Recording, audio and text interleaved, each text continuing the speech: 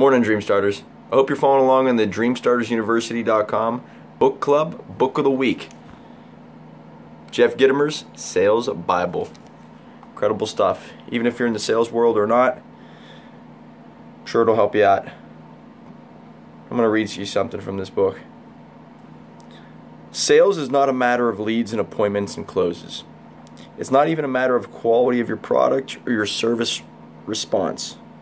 Sales is a matter of who you are, what your attitude is, and how dedicated you are to personal excellence. It's how responsible you are for the actions that you take and how sincere you are about helping others win for themselves, so that ultimately you can win for yourself. That's not an idea or a strategy. That's a philosophy. Stay tuned. It's an awesome book. DreamStartersUniversity.com book club book of the week.